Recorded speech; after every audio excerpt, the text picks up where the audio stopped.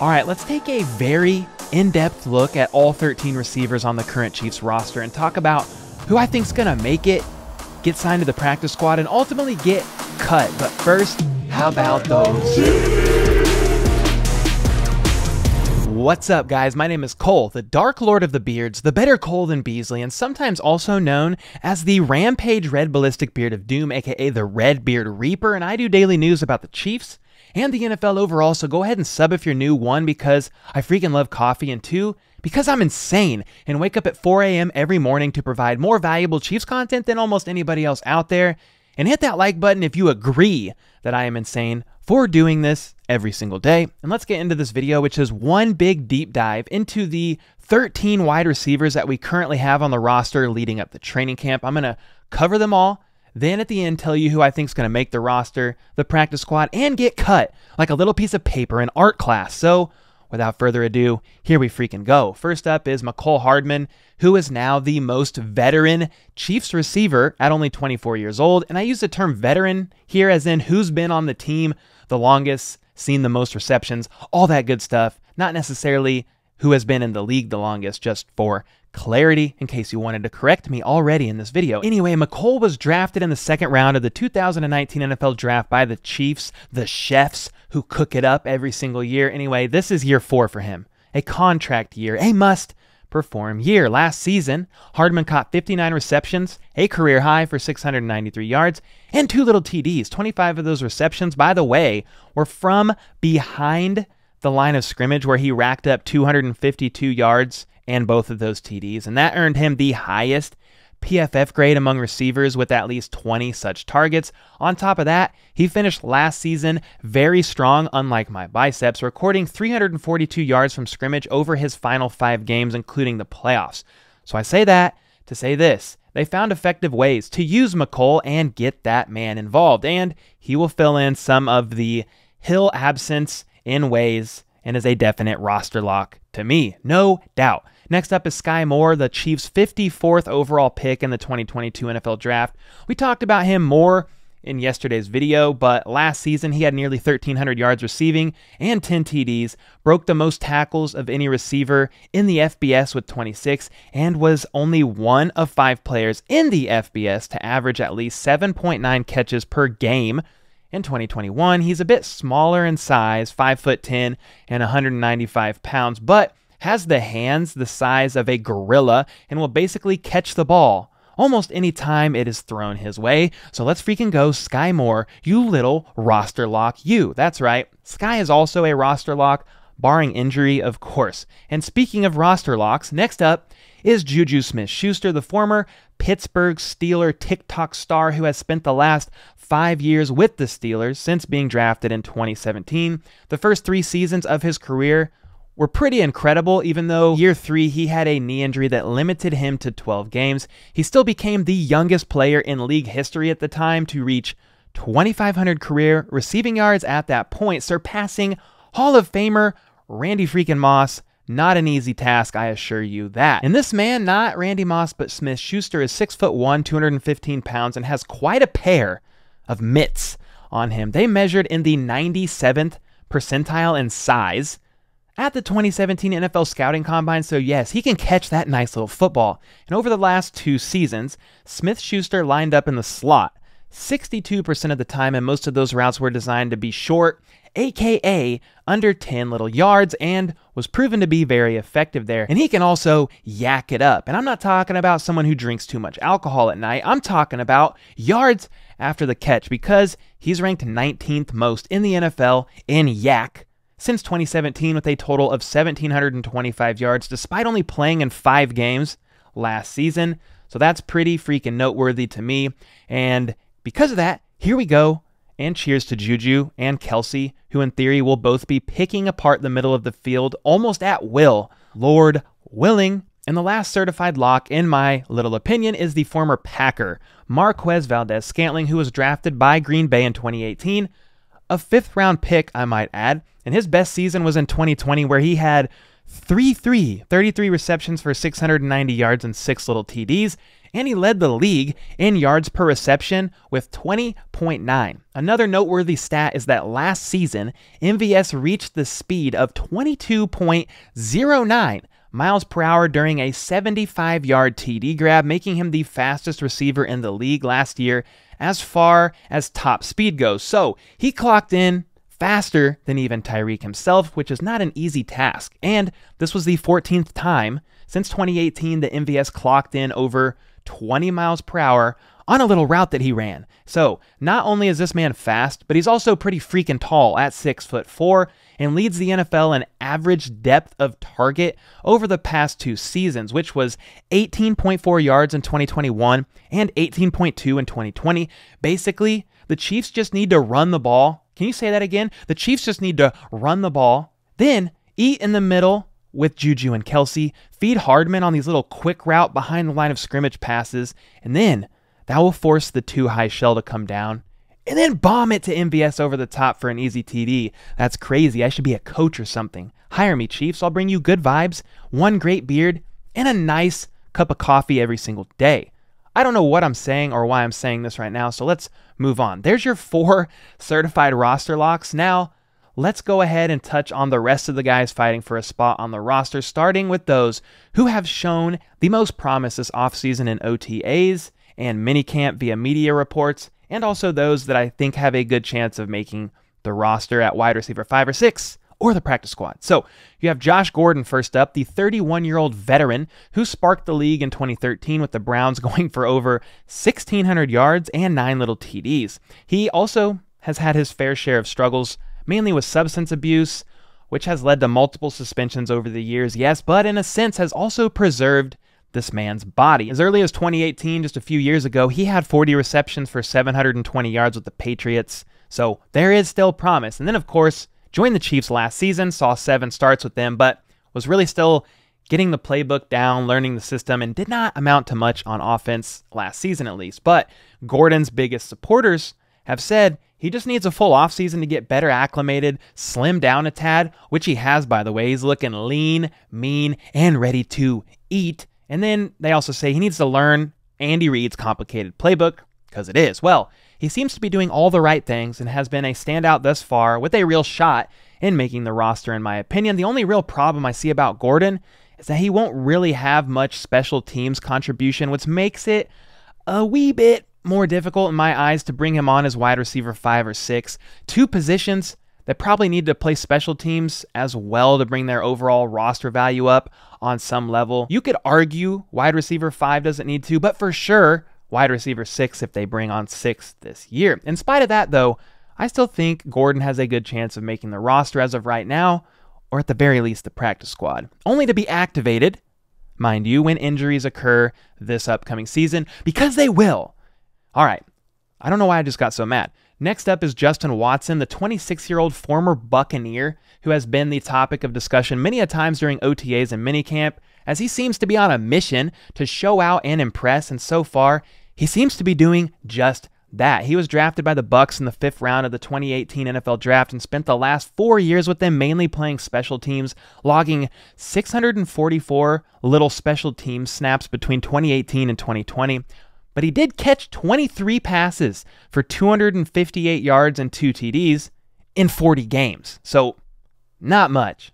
But then he got injured, had knee surgery, and because of that, he didn't really play in 2021 and now finds himself here in Kansas City fighting for a roster spot. I've talked about him a few times now, but I believe he has a decent chance of making this little roster as wide receiver 6 because of his special teams ability, yes, but also because of the fact that he's been seeming to stand out among the rest of the receivers as someone who could also contribute on offense and make plays as well. The real test for this man, and really anyone else, will be training camp when the pads come on, but more on that later. Next up is the most popular, but the most question marker receiver to me, that's not a word, but whatever, of the group, and that is former Clemson standout Justyn Ross, who signed with the Chiefs as an UDFA to fight for a spot on the roster after the Chiefs' medical staff found him fit enough to sign. They cleared this man. Most know the story, but he has been riddled with injuries. He had surgery on his spine in 2020 and a stress fracture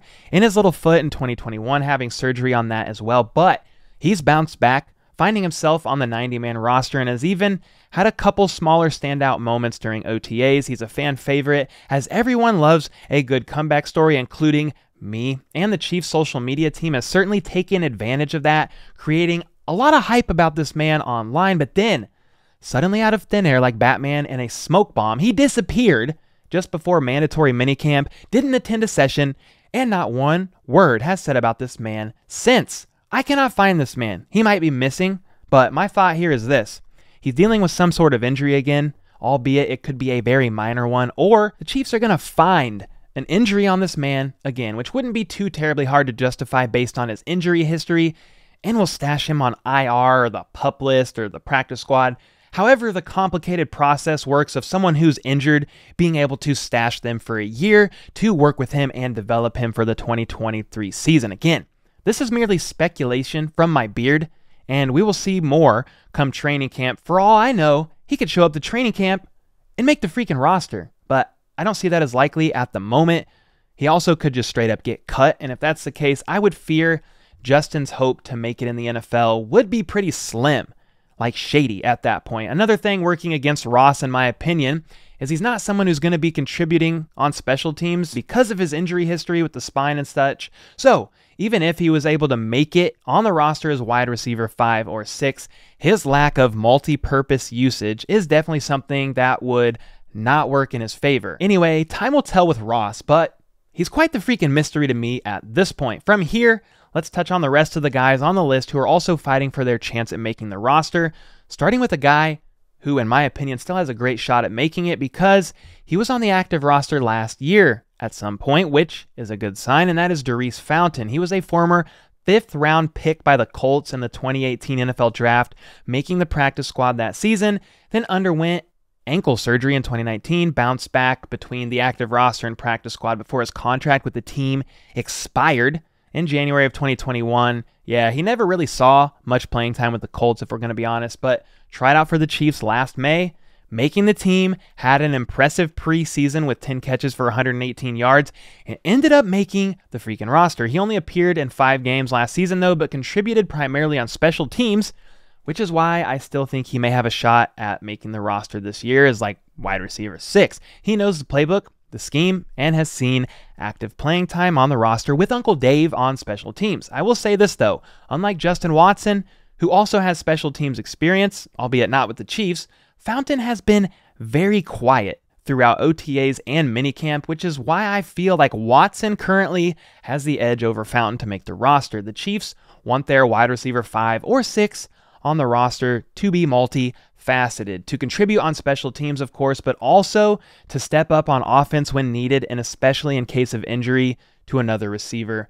be able to make plays happen. So that's why I'm currently leaning Watson over Fountain, but I'm no coach. I'm just a bald guy with a beard sitting here in my basement trying to do my best here. Anyway, next up is Cornell Powell, who I will touch on after a word from my new sponsor, Manscaped. Just kidding. I don't have any sponsors. Back to the video. Cornell Powell, the Chiefs' 5th-round draft pick from the 2021 NFL Draft, who came from Clemson. He had hype leading up to training camp last season, but was waved goodbye and signed to the practice squad where he spent the entirety of last season. The pros, though, for Powell right now are just that. He's been with the team, although it was with the practice squad for a year, but he has that experience under his belt. He's young, knows the playbook, has rapport with the coaching staff, and could also contribute on special teams as well. So I think out of the remaining guys left on this list, Powell has the most going for him because of that. Of course, after Gordon, Watson, and Fountain. And remember, I'm not including Justyn Ross in this equation because he's a big fat question mark. I don't know what to do with that guy right now. He stresses me out, if I'm going to be honest. From here, I'm going to cover briefly the rest of the guys that I think have a truly uphill battle to make the roster at all. First up is Coleman, who has a very wild story if you don't know it. Here's a quick summary. He was notably the 15th overall pick of the 2016 NFL Draft by the Cleveland We Suck Horribly Browns. And shout out to Baker Mayfield, by the way, for making it out of that pathetic team and onto the Panthers, getting away from the dumpster fire organization known as the Browns. What a mess. Anyway, Coleman broke his hand in 2016 in a game, and then again broke this same hand in 2017 in a game, forcing him to miss a lot of those first 2 years because of the breaks, the surgeries, and all that. And because of those injuries and surgeries, he didn't see much playing time. And in 2018, this man demanded to be traded. So to the Bills he went, but was released by them only a month later, then signed by the Patriots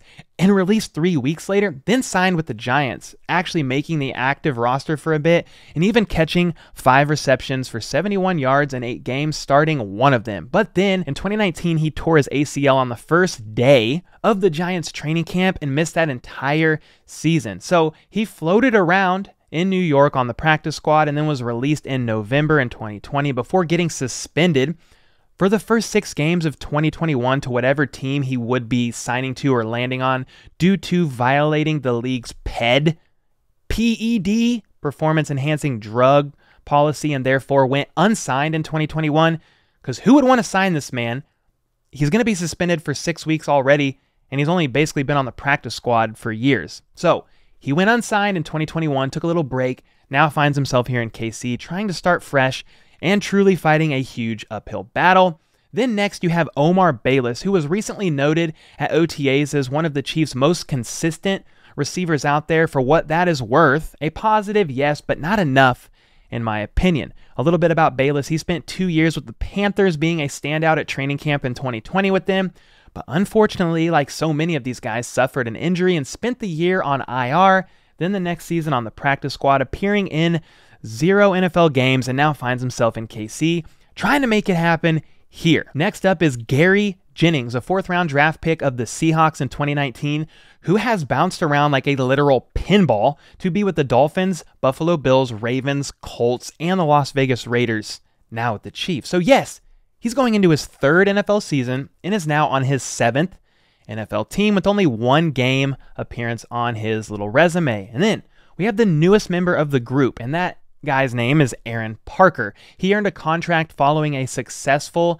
tryout during mandatory minicamp last month. He was a UDFA in 2020, signing to the Dallas Cowboys practice squad, and then last season appeared in 1 game for the Carolina Panthers after being on their practice squad for the majority of the season. So now he is here in KC, duking it out as the new guy, one of 13 on the roster trying to make it happen. And to note, 9 of these players were not with the Chiefs last year, and Hardman is the only returning receiver who caught more than 10 passes last year. A complete overhaul of the receiving core, basically. And so there you freaking have it. 13 guys, 4 of them are roster locks: Mecole Hardman, JuJu Smith-Schuster, Skyy Moore, and MVS. And then you have 4 more that have a solid fighting chance for the remaining 1 to 2 spots on the active roster, and more on that in a moment. But those 4 players are Josh Gordon, Justyn Watson, Daurice Fountain, and Cornell Powell. And those 4 players, in my opinion, are the guys to watch, because 1 or 2 of these guys at the moment seem the most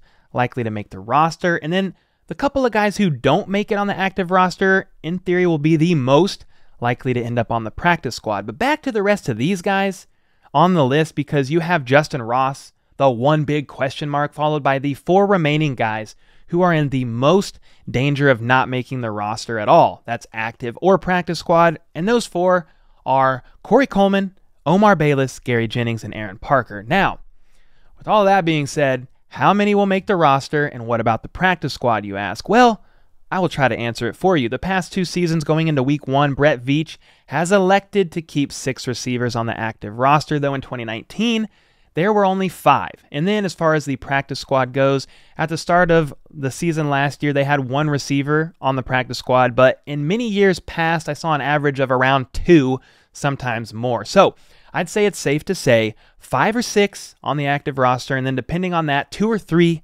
on the practice squad. If we said 6 is going to make the active, then 2 on the practice squad, I would say it would look like this: Mecole, MVS, JuJu, Skyy Moore, Josh Gordon, and either one of these 3 players, Justyn Watson, Cornell Powell, or Daurice Fountain, and then whichever of the 2 of the 3 that did not make the active roster, I could see then getting signed to the practice squad. All right, look at me in the eyes, deep freaking breath. Woo! Y'all still with me? Because that was a lot of info to look at and go over, but hopefully you found it worth your little while. This is indeed one of the most intriguing groups of the bunch, because Basically, everyone outside of Mecole Hardman and a couple guys on the practice squad are brand new to the team.